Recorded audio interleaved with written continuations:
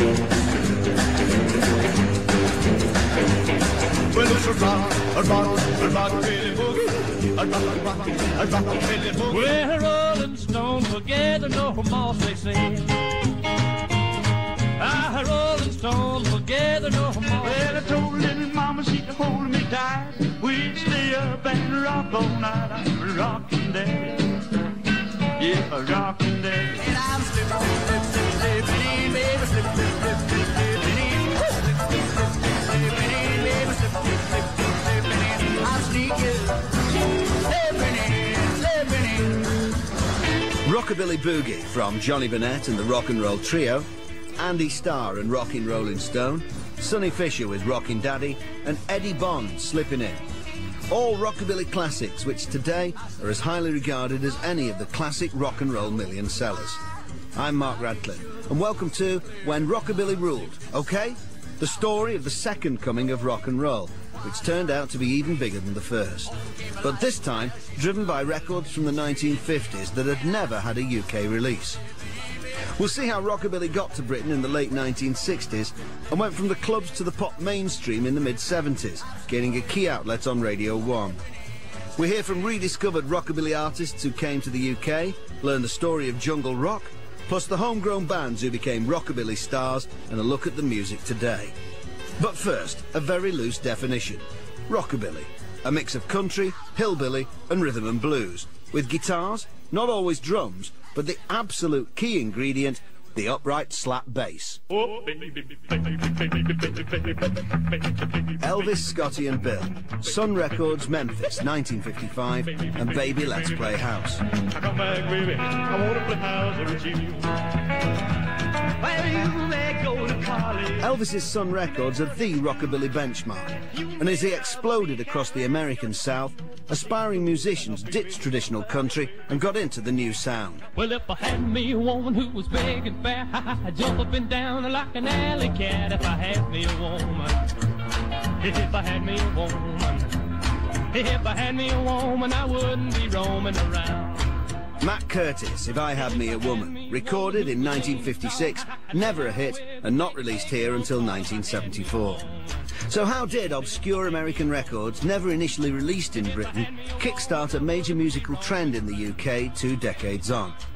To answer that, we go to South Wales, where the UK's first rockabilly band was formed, Crazy Cavan and the Rhythm Rockers.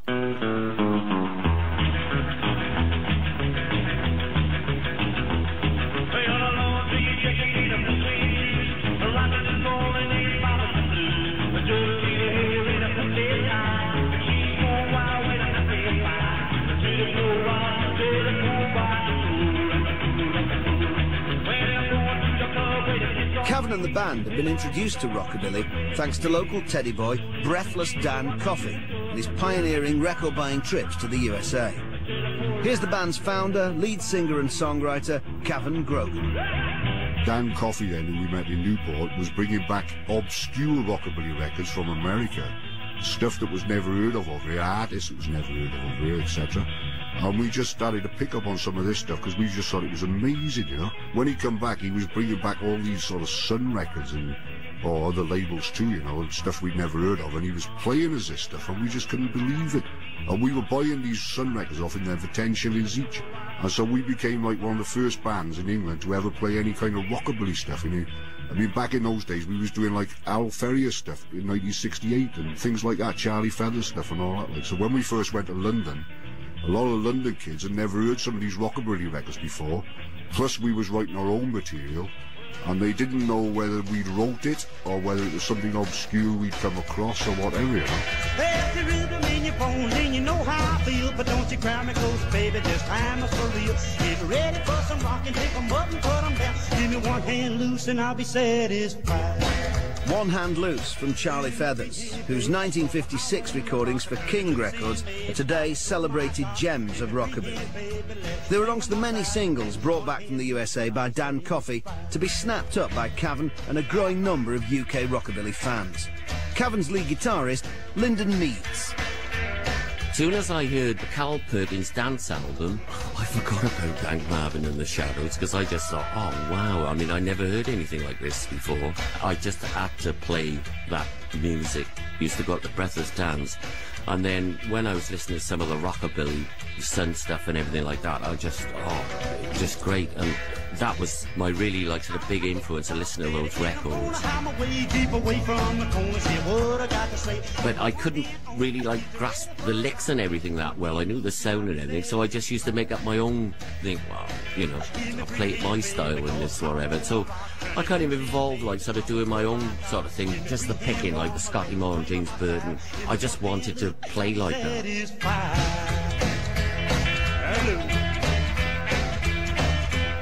Rock and roll promoter and agent Paul Barrett was a key figure in the South Wales connection. He managed Cavan and also the early career of Shakin' Stevens. Cavan was out Ted and been a huge fan of Sun Records, Jerry Lee Lewis. He was the first man who actually went to the States, bought these records, bought Sun Records, picked them up for pennies in the warehouse. And I remember him telling me that when he went there, they were walking over the 78 records. All that music becoming available, which was brand new to everybody. I'd never heard of Ray Campi in the 70s. I never heard of Mac Curtis. It was only until the 70s I heard of these guys and heard their records for the first time.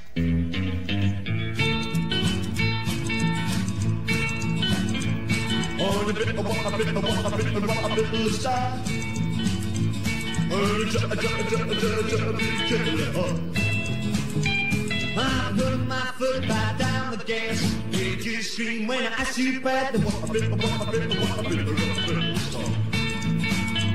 well, no kid played here like Jerry. Well, I can't win like Elvis Presley.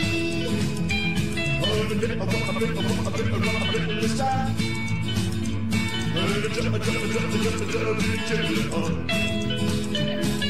put my foot right down the gas. Did you scream when I shoot at the hey! All the time that rockabilly thing was just going, those Sun records were coming initially through Danny, then other people were importing them, and the whole thing was gradually building. Rolling rock started in America. That was that guy Ronnie Wise in his back room with a tape recorder, and he found a few old rockabilly heroes and he recorded these records that were coming out. And the whole thing just started picking up.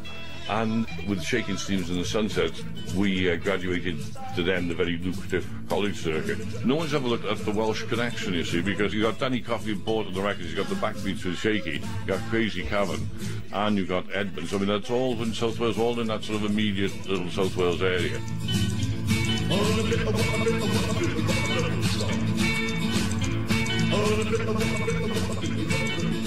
Crazy Cavan and the Rhythm Rockers, and another of Cavan's songs, Rockabilly Star, recorded in Holland in 1975. Their wild stage act and original songs, released on their own label Crazy Rhythm, built a huge following. Cavan and Lyndon again. For myself, I was always interested in the writing side of it. As much as I loved doing the great songs like Blue Suede Shoes, etc. and all the songs, like, I always wanted to write my own songs, and especially for the Teddy Boy scene, because I used to think, well, the Teddy Boy culture is something that I loved, and I thought there isn't any songs about the Teddy Boys and Teddy Girls, there just isn't any, and I really wanted to write songs about the Teddy Boys, you know. The first record that we did, we approached record companies who took no interest whatsoever, you know, and we were writing our own material, so we was getting annoyed about this. We thought, well, we've wrote all these songs and stuff, and we can't seem to capture any interest from any record companies or nothing. So we all talked, and we thought, well, we've got to find out how we can do this ourselves. We used to rehearse a lot, and I always used to have this tape recorder in Cavan's front room. We're trying to get on to a record label, and I was sending tapes. Nobody was interested. So in the end, I went up to London, to Denmark Street, a backstreet place, and took the tape, got an acetate done up, and then we went to a company called SRT. They were the only ones who'd press it up. We got 1,000 copies pressed up. That was Teddy Boy Boogie and Bop Little Baby. The role of Cavan and his band in spreading rockabilly across the UK can't be overstated. Broadcaster and programme researcher Geoff Barker was DJing at that time and often gigged with them. As a band, Cavan really are a British institution. The only thing is no one outside the rock and roll scene knows that. And the whole thing would not have happened in the way it did without them. Their gigs were, and still are to this day, a total riot. The interaction they have with their fans is incredible. Plus, of course, they write their own songs, singing about the subjects that the Teds and Rockabillys can all relate to. There really is no one like Crazy Cavern. Boz Bora, who today plays guitar with Morrissey, was a member of hit band The Polecats in the early 80s. He recalls the impression Cavern made on him. I think late 77 we started going to punk gigs, which was probably just after we started going to rockabilly gigs. I think the first one I went to was Crazy Cavern at the Orange Tree in Friar Barnet. And I was astounded by it. It was just so loud with this slapback echo on the vocal and right in your face, very sort of aggressive, but such a tough sound. I'd always thought really that rockabilly was more like the punk of rock and roll. I really like the primitive rockabilly that's sort of out of tune, badly recorded, hick vocal before it was finely tuned for the pop market. Well, I went to my baby on bending knee. I said, baby, will you marry me? She said, sorry, daddy, what can I say? I found a new love just the other day, and you're barking up the wrong tree.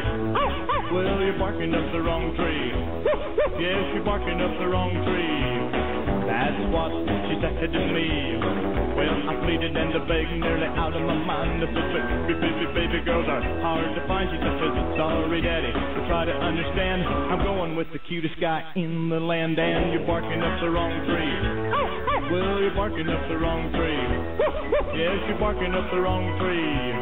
That's what she said to me. Here's broadcaster, record producer and writer Stuart Colman. The 70s was a very funny time. We had the punk era going. We just come out of glam rock. And I think audiences in general were looking for something a little bit more earthy. And when the punk thing came along with all its propulsion and the energy factor, the next best thing to that was the rock and roll vibe left over from the 50s. And if you want a tangent, you've got to look in the direction of the Sex Pistols and Malcolm McLaren. Now, Malcolm McLaren, at the time he started managing the Sex Pistols, would walk around town with a Teddy Boy suit on, which would be a velvet collar, a draped jacket, and a string tie in the Western sense.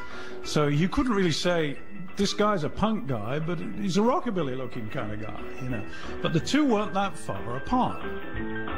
Geoff Barker again. Well, that time, of course, there was so much stuff coming out that we never had before, but the ones that really started it all were the Sun Rockabilly collections. Sun Rockabillys were just unbelievable. We'd never heard or seen any of these tracks released in Britain before. And it was titled after the great lost hit that Carl Perkins never had that he recorded for Sun, Put Your Cat Clothes On. They took my suede shoes down to Automobile. Got to rockin' with a rhythm, run 'em over at the hill. Put your cat clothes on, 'cause tonight we're gonna really rock it right. Yeah, kitty, put your cat clothes on, 'cause tonight we're gonna really bop 'em right. Well, I slick up my belt till I look like a killie. I run downtown and get my female. Really put your cat clothes on, 'cause tonight we're gonna rock it right. Yeah. Kitty, put your cat clothes on, 'cause tonight we're gonna really rock it right. Rock it. The undisputed king of rockabilly, Carl Perkins, and Put Your Cat Clothes On, recorded at Sun in late 1956. Incredibly, it lay unreleased for 20 years, and Carl had to relearn it when he toured here in 1978. Billy Lee Riley made some of Sun's greatest ever recordings, but they, and he, never got the worldwide recognition they so clearly deserved at the time.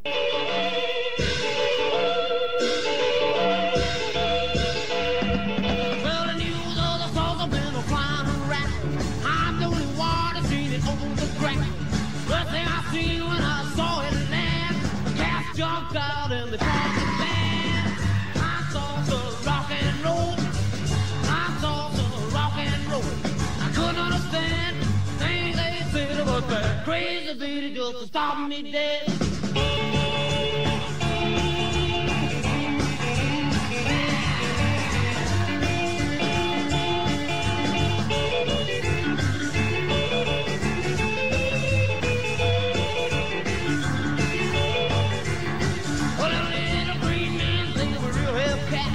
Rockin' and rollin' through the crazy flats. Brought out a sax and they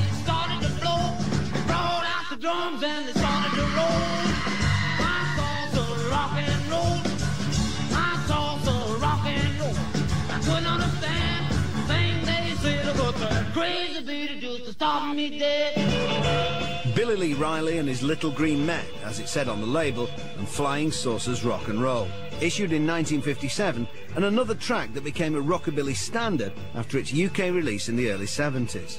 That song inspired the formation of British rockabilly band Flying Saucers. Here's bass player Pete Pritchard.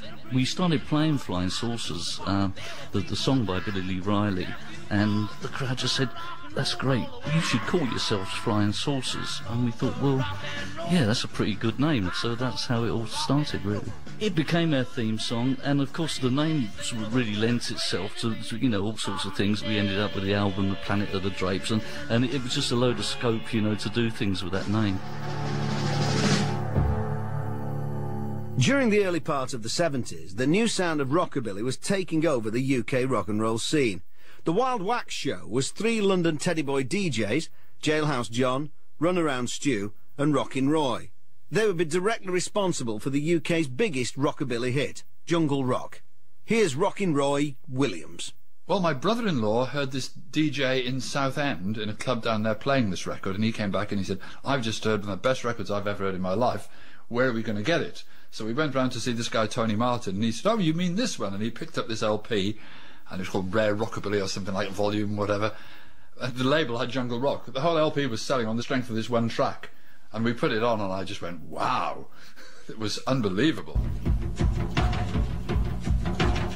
What they'd actually done, the Dutch guy who put out this dodgy album, had taken the original 45 and speeded it up. It really brought the record to life, and when we used to play down the Lyceum, we'd have to play it about 5 times in a night.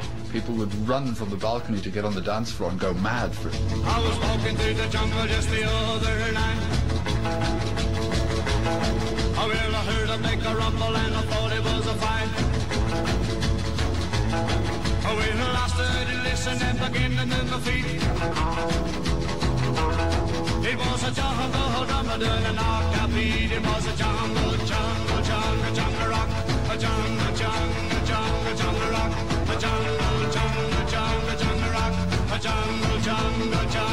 rock, a knocked-out beat, and I had to move my feet. It was a jungle rock.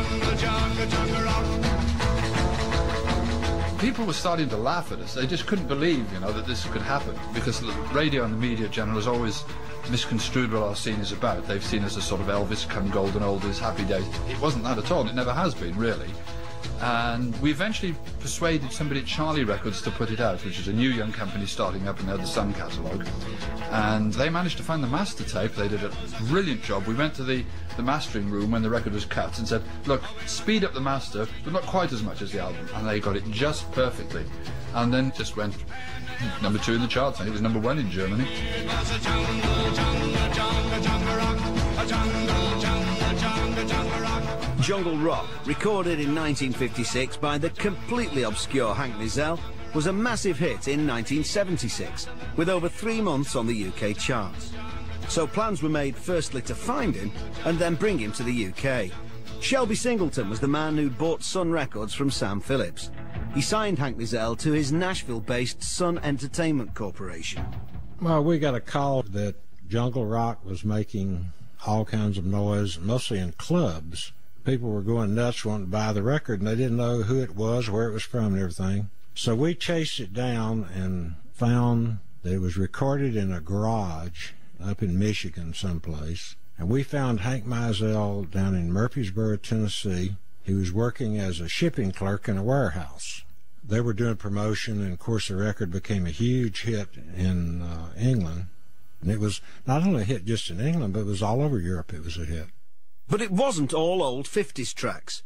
Californian Ronnie Weiser had started his Rolling Rock label in 1973, and as it said on every single, authentic American rockabilly, recorded in Ronnie's living room, the sound of America's youth. Well, ever since you've been gone, I've been crying all that long. It was you, not me, that left and run off with somebody else. Tore up over you, but I just can't find my way. Tore up, yeah, tore up. Woo! Tore up over you, tore up. Right into, tore up over you, but I just can't find my way.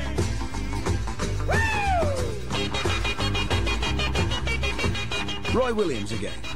He was doing new young acts mixed with sort of 50s acts. So he'd find 50s acts and use them sometimes to sing, sometimes to play the instruments, and then have other guys singing with them. And what was really fascinating about it was that it had the sound, the spirit and the feel of rockabilly, but the moment you heard it, you knew it wasn't 50s. It was different. It had its own house sound, for want of a better term.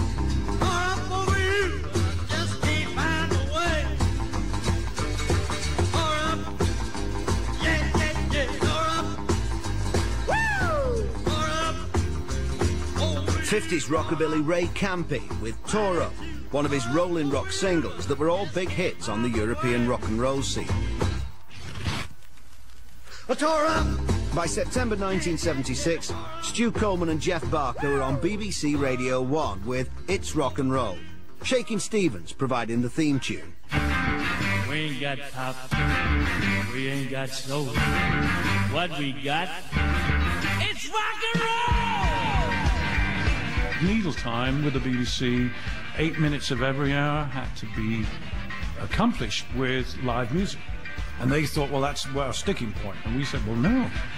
You've got Shakin' Stevens, you've got Crazy Cavern, you've got the Flying Saucers, you've got Red Hot, you've got Red Hot and Blue, and all these different acts who can quite happily give us 20 minutes of live music. And we proved that by bringing the bands in and recording them.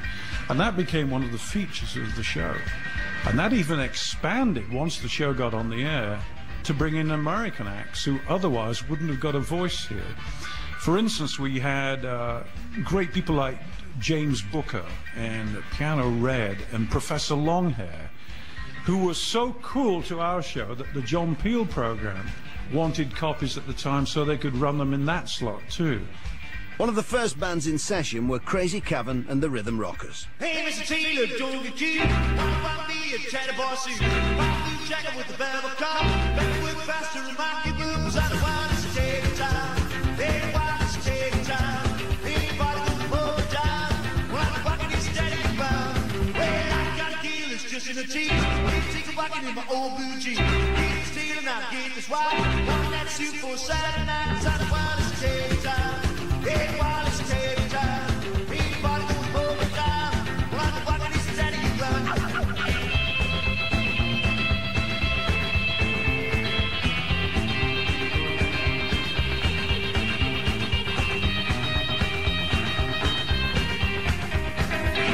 Tied at the jagged hand, I look cool when I'm with the gang. Walk down the street, people stand beside. 6 feet tall and 5 feet wide, cause I'm the wild steady time. Hey, while it's steady time, anybody gonna hold it down?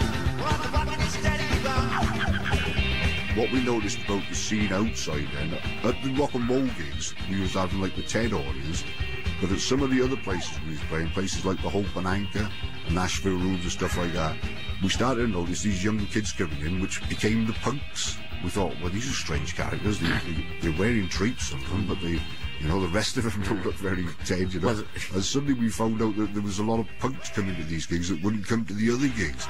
And so all those things started was filtering into the music scene.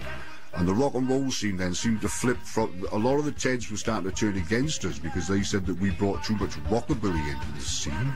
And it was getting really weird. And I just used to think, well, to me, like, rockabilly is rock and roll. It's all the same to me, you know? Crazy Cavern and the Rhythm Rockers recorded for It's Rock and Roll in October 1976. And one of Cavern's best-known songs, Wildest Cat in Town, which is still in their set today. You're listening to When Rockabilly Ruled OK on BBC Radio 2. The Radio 1 show was ideally placed to promote the arrival of the Rolling Rock Tour in 1977. It starred Matt Curtis and Ray Campi, and they were welcomed to the UK as conquering heroes.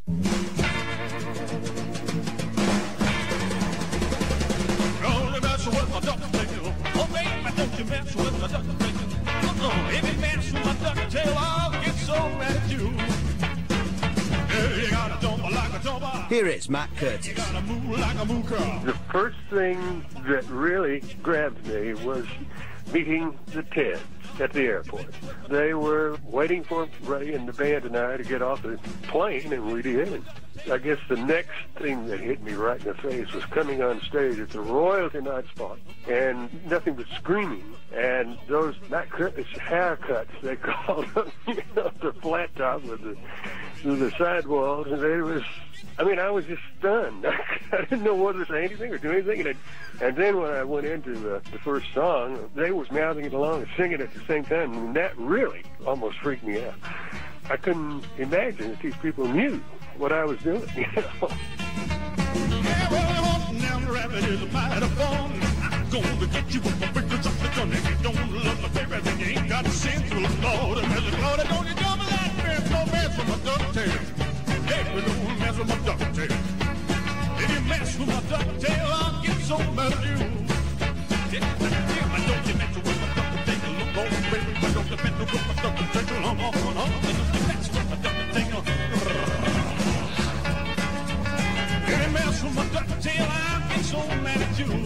Let's go one more time, baby. Matt Curtis and Ducktail, released on Rolling Rock at the time of his first UK tour. Geoff Barker. The British audience reactions to that Rolling Rock tour was simply staggering. I mean, after all, there's Matt Curtis and Ray Campi, original rockabilly heroes, on stage in Britain. No one would ever have believed that just a few years beforehand. I remember Ray Campi brought over a couple of young guys from his American Rockabilly Rebels band, Jerry Sikorsky and Colin Winsky, and they were augmented over here by Tom Riley, who was the drummer with Memphis Bend, and Stu Colman was playing bass. So it was a really good band.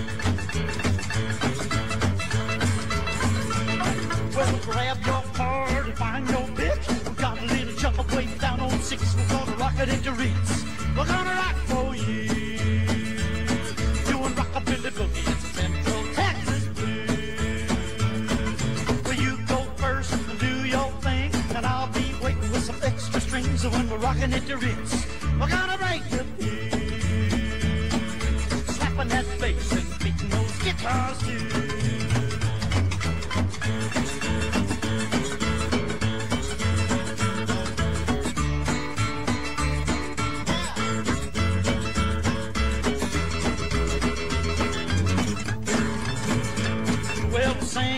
For Bill and Johnny Mac, and all them kettle boys in the back will be rockin' at the Ritz, the same as me and you. They'll be rockin' at the Ritz and doing some rolling too. You can do your song in the key of D, but sing that microphone for me. I'm gonna use it at the Ritz just as soon as you're through.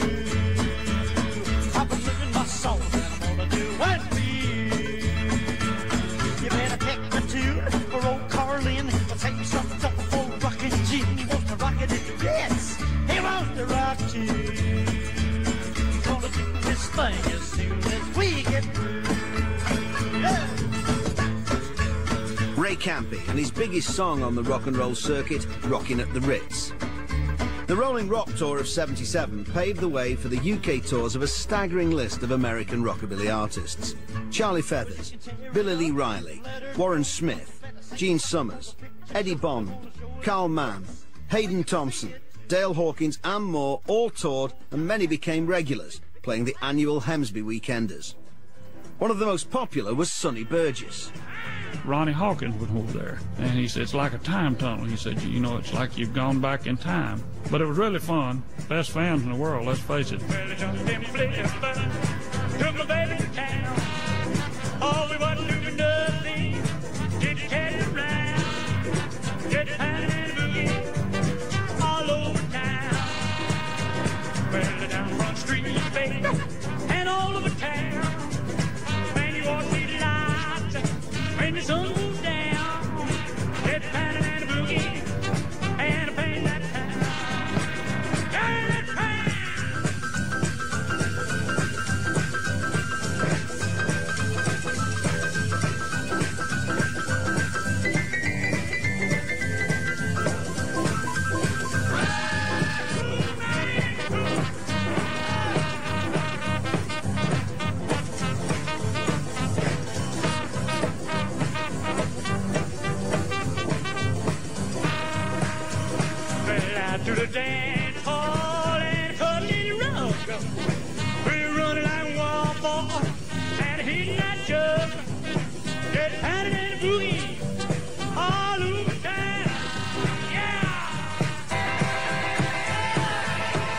Still a UK visitor, the Arkansas rockabilly wild man Sonny Burgess and We Wanna Boogie, one of his many great recordings for Sun Records. The rockabilly slap bass was a big change for UK rock and roll bands who'd always used electric bass guitar. Pete Pritchard was bass player with the Flying Saucers. At that time we just had no idea, no concept of rockabilly slap bass. It's something that the whole art of it really had died out at that time, and we were listening to these records and we just assumed that it was a drum making this percussive sound, and the drummer would try and replicate this sound by playing on the rim of the drum or a wooden block even.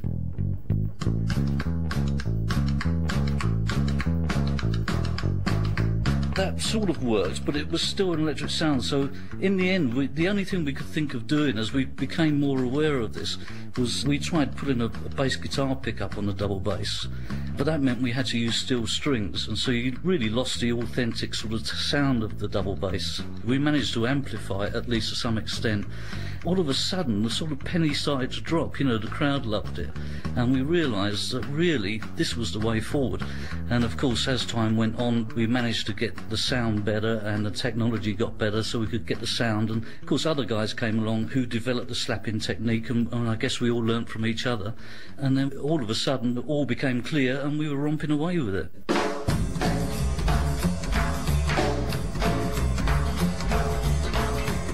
The wooden block was attached to the bass drum, and then I'd try to imitate the sound of the bass on the wooden block, so that was the nearest we could get to that type of sound. And as Pete said, it did work, and even that formed quite an exciting sound, but obviously nowhere near as good as what the upright did once that started being played.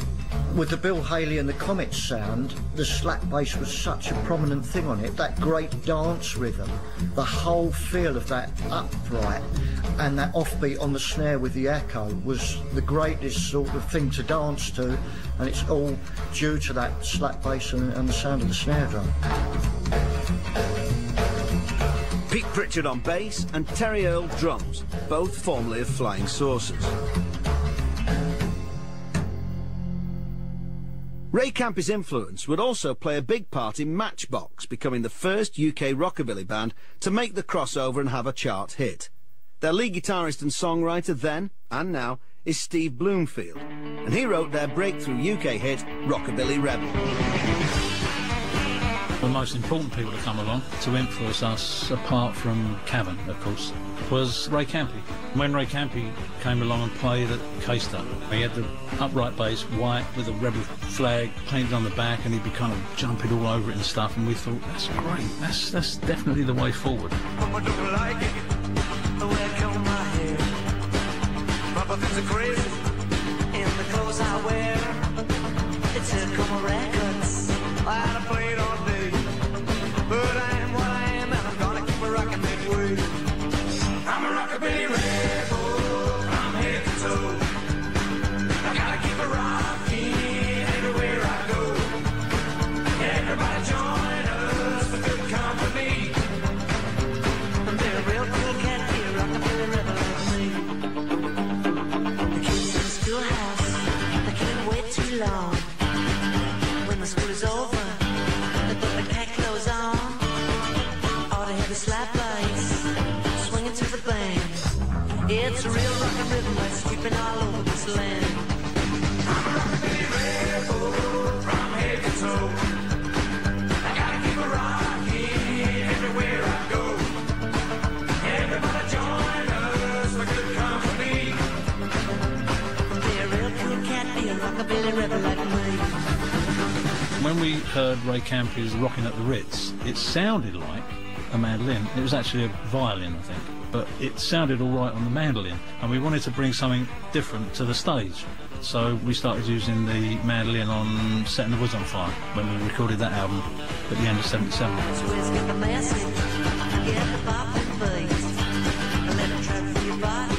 That's when we first noticed this kind of new breed, which were like, you got the Teds and you got the bikers, but then you were getting like they were wearing sort of like the sports jackets and the way Elvis looked in around about 56. Some of them had the Hawaiian shirts and the flat top hairdos and stuff, so they were calling themselves Rockabilly Rebels because they were a lot younger. They were a little bit different from the Teds and the Bikers, and that's why I wrote Rockabilly Rebel. I'm a rockabilly rebel from head to toe. I gotta keep a rockin' everywhere I go. Everybody join us, a good company. Be a real cool cat, be a rockabilly rebel like me. Be a real cool cat, be a rockabilly rebel like me. Be a real cool cat, be a rockabilly rebel like me. Matchbox also backed Mac Curtis on a session for It's Rock and Roll, and this has never been aired in nearly 20 years. Your eyes say you're the devil, your lips say you're the same. Sometimes I think I got your number, then other times I know I ain't a whooping the baby. You get me goosebumps, oh you chill me baby, goosebumps, how you thrill me baby, goosebumps. When you kiss I ain't never had nobody shake me up like that. You know I love you, baby, kind of think you love me too. When we kiss it drives me crazy, can't nobody kiss like you. Oh my baby, you give me goosebumps, how you thrill me baby, goosebumps. When you kiss me baby, goosebumps. When you kiss I ain't never had nobody shake me up like this. Mac Curtis. Gosh, I did a bunch of shows with them. They backed me on just about every tour for the first few years coming over. They were just great guys. They were going to become a huge act worldwide for a while.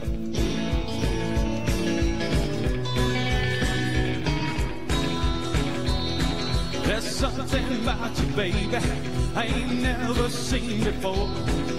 I don't know what it is that gets me, but every time it gets me more. Ooh, well, baby, you get me goosebumps. How you thrill me, baby, goosebumps. When you chew me, baby, goosebumps. When you kiss, I ain't never had nobody shake me up like this. Goosebumps. When you chew me, baby, goosebumps. How you thrill me, baby, goosebumps. When you thrill me, baby. Mac Curtis with Matchbox in session for Radio 1 and Goosebumps, one of the songs Mac first recorded in 1956.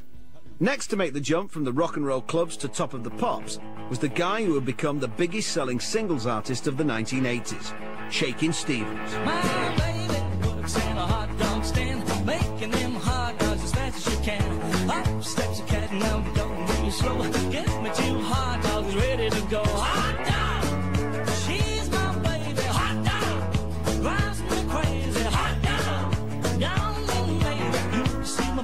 Hot dog stand. In the cool of the evening when the sun goes down, all the cats and the chicks all gather round. All the hot dogs and red soda pop, then they head downtown to a hip cat hop. Hot dog, she's my baby. Hot dog, drives me crazy. Hot dog, down me maybe. You want to see my baby in a hot dog stand? My first chart hit was Hot Dog. And I got to 34, I think. And then I had another song called, it was Hey May, which didn't actually reach the top 40. And then I had Marie Marie, which got in the 20. And then I did another song, original song called Shooting Gallery, which didn't get in the top 40. And then came This Old House, You Drive Me Crazy, and so forth, yeah. I think the time was right. I mean, Hank Marvin, that is, he said it was the perfect record at that time. It was new, it was fresh, and people needed that kind of style of music. And I guess he was right. I'm waiting for my baby every night at 12. She comes up the top and then we lose ourselves. And I hit that hop in a crazy way. Rocking the bob till the break of day. Hot dog, she's my baby. Hot dog. Shakin' Stevens and an It's Rock and Roll session take of his first chart hit in 1980, Hot Dog. Stuart Colman played bass in the band and produced Shaky too. He'd opened up a whole new thing for an era that kicked off with Matchbox, the Darts, Chaz and Dave, and eventually, fortunately for me, which allowed me to start producing records, Shakin' Stevens. And Radio 1 was then primed to play what would otherwise have been considered specialist show material in prime time. So your general public was suddenly quite happy to hear a Shaky or a Matchbox right alongside the current Supertramp or Nick Lowe or Elvis Costello release that was out as a pop record at the time. So we really felt we'd achieved something. The Jets were a tight rockabilly outfit from the Midlands. Three good-looking young guys who in 1981 were in the charts and on many a teenage girl's bedroom wall. They were the Cotton Brothers, Ray, Tony and slap bass playing vocalist Bob. Between 81 and about 84 we was in and out the charts with various songs. I would have been about 22 and Ray would have been about 19. Tony would have been 15 when we went out to tour supporting Shakin' Stevens, and after that, whilst we were sort of on that tour really, we had our first top 20 with Yes Tonight, Josephine. We had quite a big fan club called the Jet Set, and you know, they used to get a membership card, and you know, when I used to come to the gigs they used to wave Saturday type scarves with their mug shots of us, three of us on there, you know, and the Jets logo and all this type of thing. But yeah, we had quite a big fan club. Promise me your lips are mine, Josephine, tonight's the time. I will squeeze and hold you tight, like each kiss with the dynamite. Yes, tonight, Josephine, yes, tonight. Everything, Josephine, will be alright. Well, I'm gonna give you my heart to you, don't ask me if I love you, 'cause you know it's true tonight. Josephine, yes, tonight. I ain't looking from the start. I will keep you in my heart. I will get you by and by. And if I don't, I sure would try. Yes, tonight, Josephine, yes, tonight. Yes, tonight. Everything, Josephine, will be alright. Well, I'm gonna give you my heart to you, don't ask me if I need you, 'cause you know I do tonight. Josephine, yes, tonight. Yes, tonight. At the time, I mean, I remember appearing on television 4 times in one day. In those days, the early 80s, we did about 70 major English television shows, as well as shows all around Europe. The kids that were coming to watch us and buy our stuff were young teenagers, really. Everyone suddenly jumped on the bandwagon in the early 80s and called everything rockabilly. And then all of a sudden, double basses started appearing here, there and everywhere, and everything had to have the word rockabilly in it because it was the trendy thing for probably about a year. It'll probably come back and be trendy again, who knows? Yes, tonight, Josephine, yes, tonight. Yes, tonight. Everything, Josephine, will be alright. Well, I'm gonna give you my lips to you, don't ask me if I want you, 'cause you know it's true tonight. Josephine, yes, tonight. Still gigging today, the Jets, and Yes Tonight, Josephine, one of a string of hits they enjoyed in the early 80s. By then, rockabilly was part of the pop mainstream, and the thousands of kids in their fan club, the Jet Set, probably had no idea who Charlie Feathers was. Also in 1981, another young band appeared, the Polecats. Boz Bora, who today plays with Morrissey, was their guitarist. We did a 3-week tour with Rockpile in 1980. They put us in a demo studio for F-Beat Records, Nick Lowe's studio. EMI put us in their studio for some demoing. So there was a bit of interest, people coming to see us, producers coming to see us. I remember Visconti came and saw us at the venue. Phonogram came out with the best deal. We signed it, I think, Christmas 1980. I think I just finished doing my paper round. Early 1981, we went in the studio with Dave Edmunds, who we'd been on tour with for 3 weeks. Their first hit came in 81, with a rockabilly workout of a David Bowie song. I remember the first time it was mentioned, Phil Bloomberg said at the Rock Garden one night, I think we should do a cover of John Mayer Dancing. And I don't quite know how it came about, but we did. And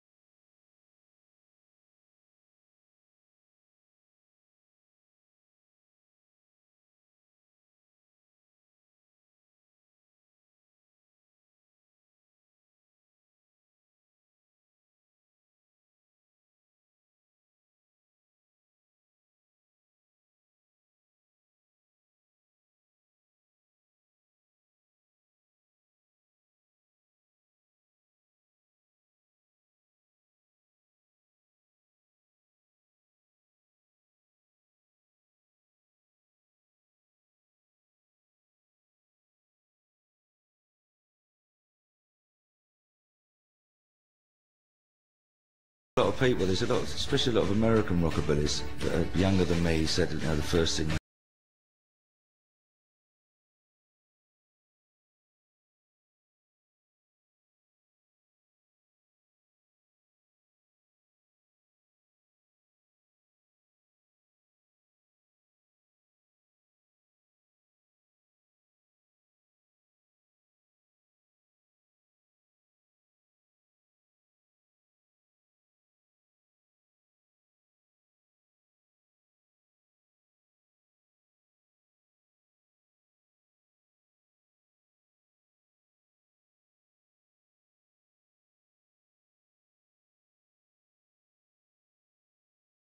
Their musical heritage.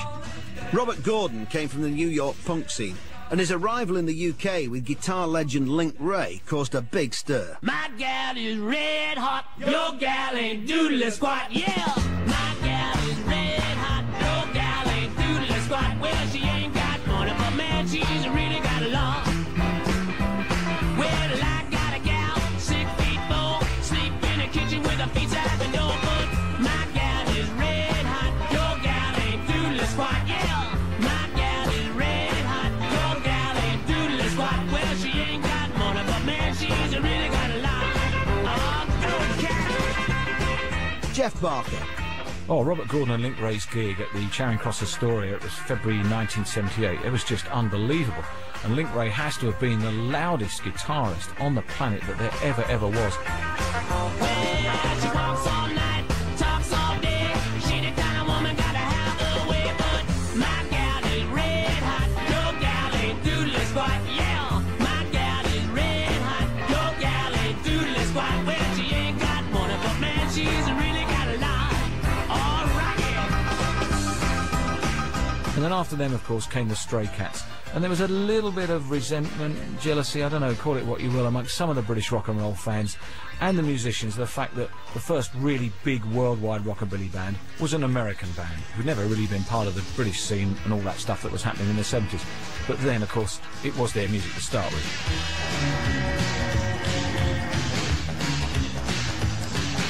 Get kicked out for coming home at dawn. Mom and Dad cursed the day you were born. Throw your clothes into a duffel bag.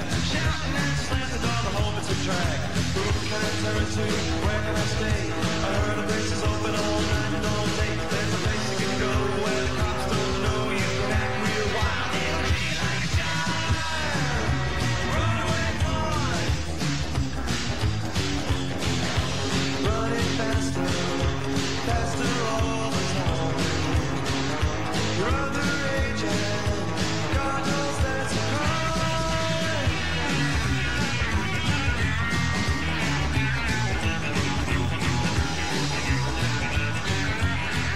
The Stray Cats and Runaway Boys, their first hit from 1980.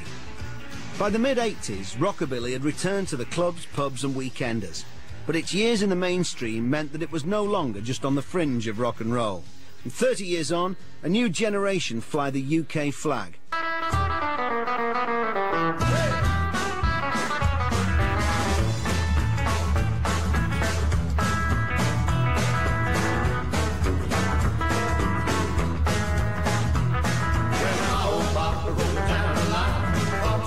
Running through the mile, she's waiting for me. I gotta be on time. I gotta go, go, go, go, go, go, go. I gotta go, go, go, go,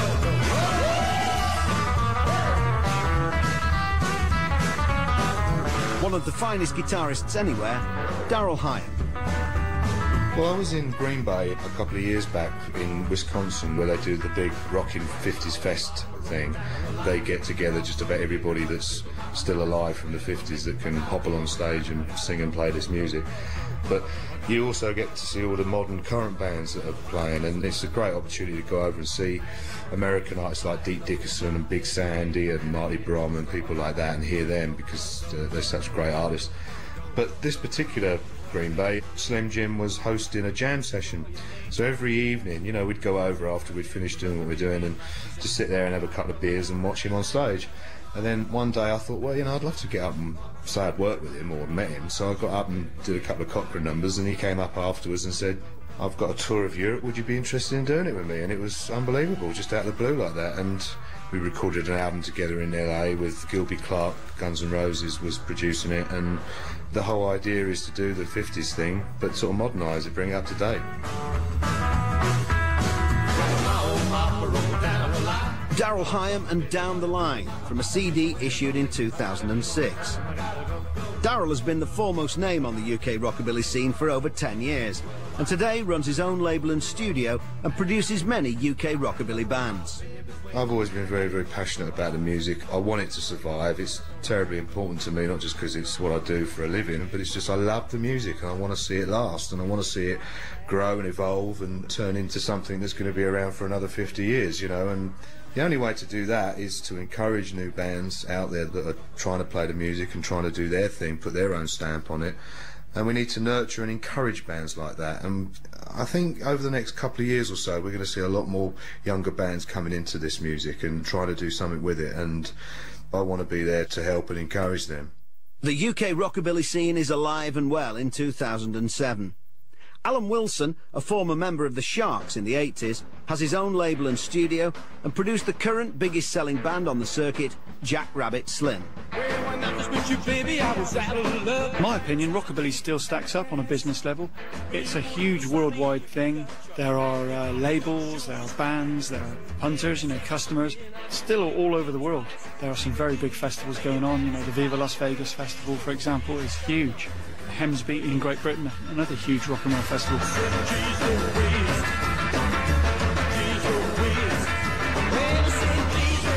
One of the hottest bands of the last couple of years are a band called Jack Rabbit Slim, and thankfully they're on my label.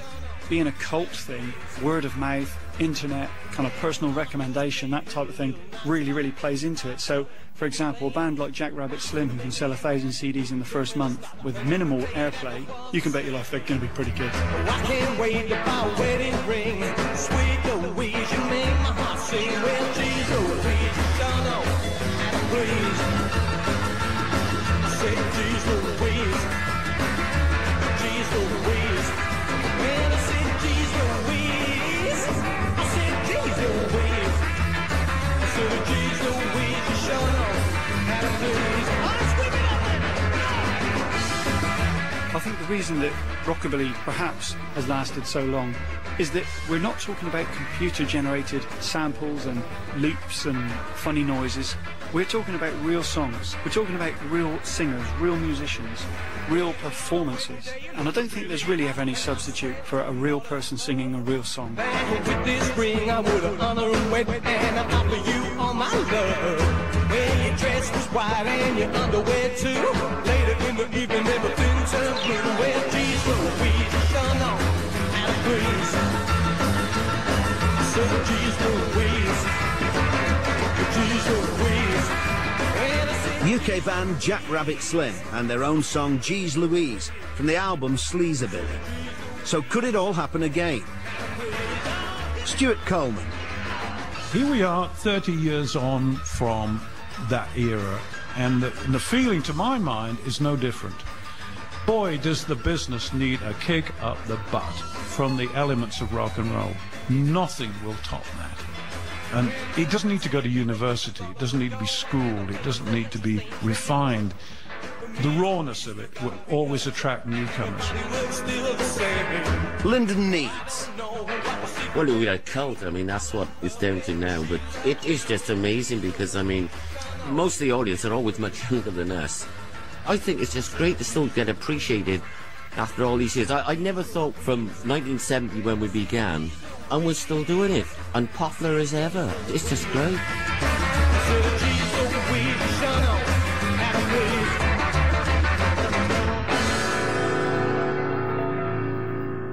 Roy Williams and his record label are still looking to the future.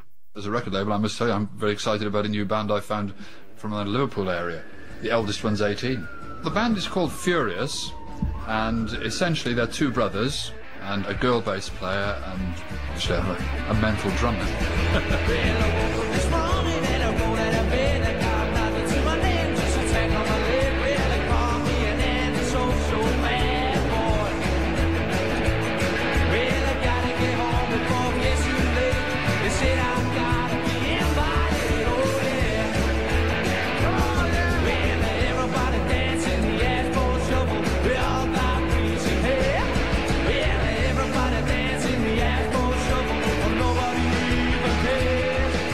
people I feel sorry for, if you like, are the acts who get no recognition from the media whatsoever.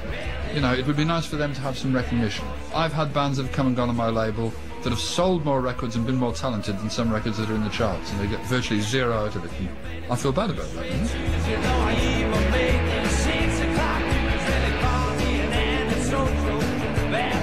Contemporary rockabilly furious with the Asbo Shuffle. And finally, Geoff Barker. There's some fantastic bands like Jack Rabbit Slim, the King Cats, Rudy LaCrue and the All-Stars, Paul Ansell, who regularly plays with Scotty Moore, has recorded at Sun with him, and in America you got Big Sandy and Marty Brom, and in Europe Sue Marino, and Marco DiMaggio has to be the best-kept guitar secret on the planet, and still gigging with the original lineup, Matchbox, the Jets, and of course Cavern, bless them, they're just going to go on forever. But the thing is, it's all gone back to being underground now, exactly as it was back in the early 70s. This programme is the first time that much of this music has been aired on national radio in 30 years, and some of these new bands have never been heard. The standard of musicianship on the British rockabilly scene in 2007 has never been better. I'm a rockabilly rebel, I'm head to toe. When Rockabilly Ruled OK was written and produced by Geoff Barker and is dedicated to the memory of Sunglasses Ron Staples, the king of the London Teds.